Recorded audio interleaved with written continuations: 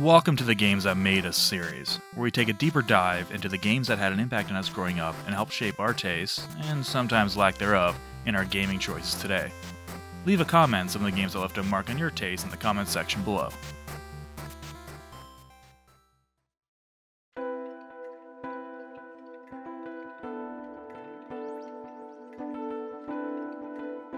I've been gaming for many years, as I am now an old man, and since I was a wee lad.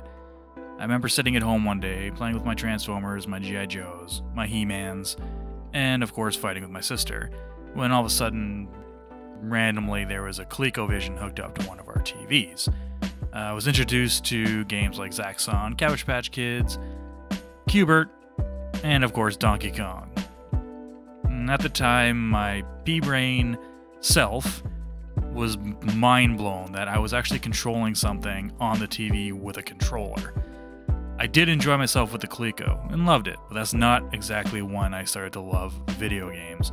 My first love came when my dad enrolled me in a bowling league when I was probably 8 years old, and then one day leaving, I heard this amazing music coming from this small bunch of arcade cabinets that they had in the lobby, and I saw it there, standing there in all of its beauty. The game that made me fall in love with video games was Double Dragon.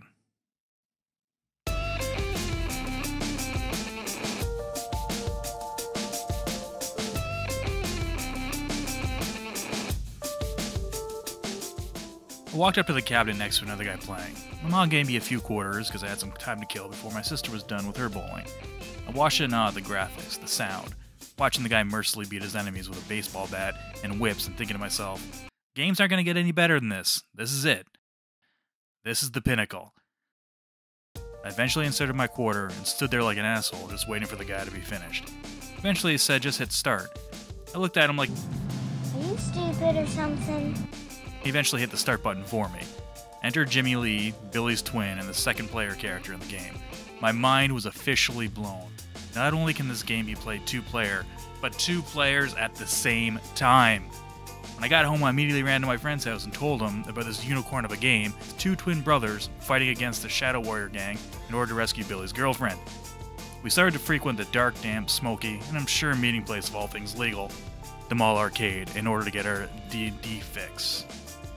Up to this point, I'd played a lot of ColecoVision games, and Nintendo games at friends' houses, and two-player games were always my favorite, but they're always games that you alternated turns, or played against each other like a sports game, Blades of Steel, ice hockey, double dribble, that sort of thing. Double Dragon influenced my questionable first console of choice, and my brand loyalty for the next few generations, however. My friend rented Double Dragon for the NES, and I liked it. It was fine, but it wasn't the arcade. It wasn't the same experience we had while breathing in copious amounts of secondhand smoke at the mall arcade.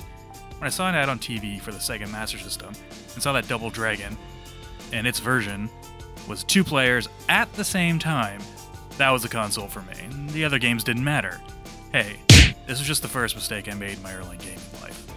I did love my Master System, but choosing it over the other console, with easily the best game library there was at the time, was suspect at best.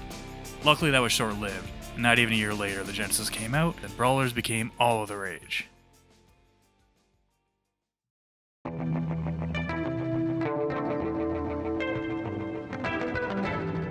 You see, Double Dragon didn't just influence my taste in games, but also the entire industry as a whole at the time. Arcades were flooded with brawlers like TMNT the arcade game, Final Fight, the Combat Tribes, X-Men, Avengers, Spider-Man, Golden Axe, and hell, even The Simpsons by Konami did kind of like a reskin of TMNT the arcade game at the time to capitalize on the rising popularity of the genre. Everyone wanted to improve on what Double Dragon started. Home consoles had great ports of these as well, and gave birth to some of the best games in the genre overall. River City Ransom on NES, TMNT Turtles in Time, Golden Axe, Final Fight, all had great home ports, mainly due to the new 16-bit hardware everybody had. It really comes to no surprise that the Streets of Rage series is my favorite on the Genesis, with the second in the series being my favorite Genesis game of all time. It still saddens me to this day that the Genesis version of Double Dragon is absolute garbage water, but at the point it came out, I had already moved on to the better games mentioned above. Oh yeah, and there's also Battletoads. That game is trash. And if you're a fan of that game, I'm sorry, but your taste sucks. And may God have mercy on your soul.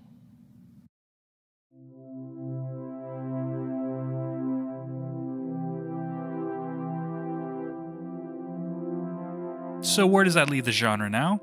The brawler and beat-em-up genre kinda went stagnant after the 16-bit era. When consoles began to focus on the 3D graphics early in the 32-bit times, the games didn't quite make the jump very well. There are a few exceptions, like Guardian Heroes on the Saturn, that stuck to the 2D aspect, and 2D was not all the rage at the time, and so they kind of fell off. When the PS2 generation hit, that's when the genre had more of a resurgence, just not in the typical manner. Games like the Devil May Cry series, God of War, and in later generations Bayonetta, Metal Gear Rising, Nier Automata, and even Soulsborne games all have roots going back to Double Dragon and similar beat-em-ups.